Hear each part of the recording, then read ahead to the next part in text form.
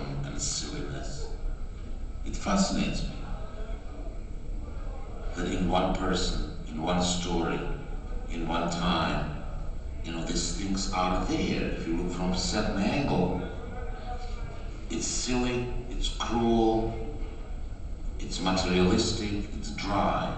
And you look at the same thing from another angle, and it's tender, and it's poetic, and it's very wise, and it's beautiful.